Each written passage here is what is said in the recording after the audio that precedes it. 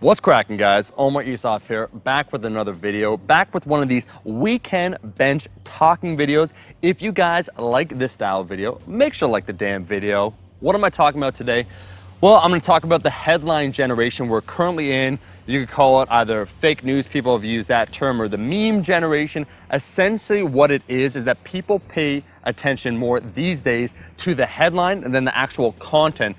Even more than that, because headlines grab our attention, that's all we really focus on. So what ends up happening is that people come up with more and more sensational headlines. The same thing, and I'll talk about this when it comes to YouTube. I'm gonna talk about fitness, I'm gonna talk about the whole damn thing. These bench videos, I talk about fitness, how it relates to things outside of life, the whole general perspective. But before I go on, I know it came in hot, I gotta give this bench a review. And see, this bench, it might not look pretty.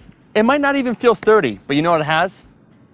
Character, which is what's missing in a lot when we talk about integrity. I'm gonna give this bench, else, an 8 out of 10. It's my favorite bench. I put my feet down, bro, it's high.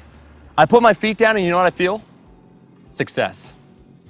Anyways, meme, headline, generation, clickbait titles, how all these things are related.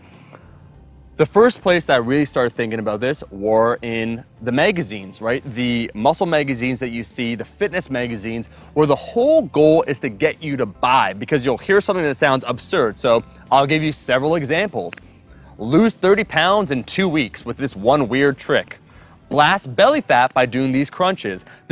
When it comes to fitness, because it is emotional for most people, right? There's something that spurred you to try and change your body. You didn't like the way you looked, the way you felt, everything. So you wanted to change that. So it's an emotional, some would say impulsive choice.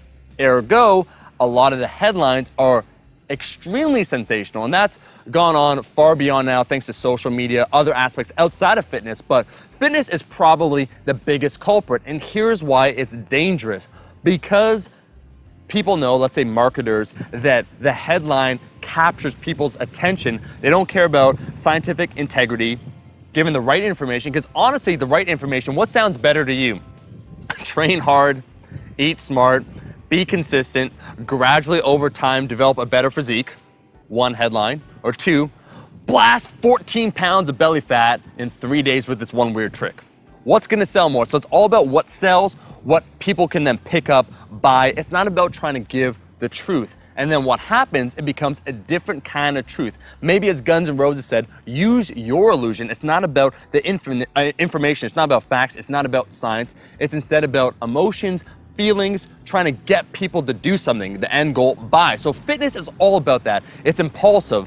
And why it's bad in the industry is that it's what captures people's attention. It's what gets the most amount of attention. And because it gets that, when people come into the industry, when they want to make it, what do? They copy it. So you get, we talk about on Instagram, is a booty good? A good booty? Absolutely. Is 1,000 photos of the exact same thing provide any meaning? Absolutely not. Same idea when it comes to titles. So clickbait, people talk about YouTube, and I get that. I try and avoid as much clickbait as possible. That's why I title a lot of videos, they're informative, like how to squat something, because it relates to the actual content I'm talking about. I'm trying to be descriptive about things. But what will get more, let's say, views? One weird trick, one this, one that. And so it becomes a careful balance. I could say as a content creator that sometimes I do observe how a more lucrative title does a lot better.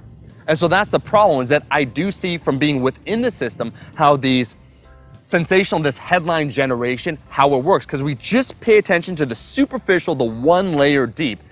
Why this is a problem is that eventually that misinformation, that bad information gets spread around a hell of a lot more than good information. What ends up happening is there's a dumbing down of the fitness IQ, of the general IQ of any type of conversation that takes place online. And this is very dangerous. What I liked is that, and I'm the first to admit this, when I first started my YouTube channel, I tried my hardest, but some of the content, some of the information, it was outdated. We could talk about nutrient timing. That's something that I thought was a lot more important back in the day. I was a proponent of. I've been wrong in many different respects. So it's not just the truth, nothing but the truth. It's also opening yourself up to the possibility that you could be wrong. And that's what I mean.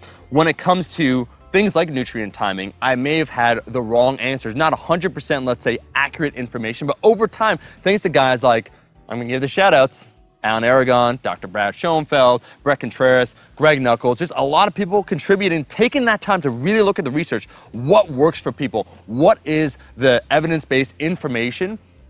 Change some of my information, reevaluate it, came back, try to provide better content. And that's not happening as a whole when it comes to the fitness community, when it comes to social media. That's why do you think that whole meme that's going around right now, you know me, I love H3H3, Ethan, Jake Paul, where he said that line, or someone said a line in the song, England is my city.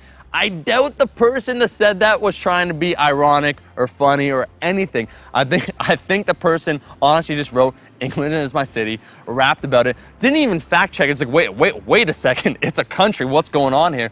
And you see that all across the board. Why do you think, what's shared on Facebook? You won't believe what happens in this video.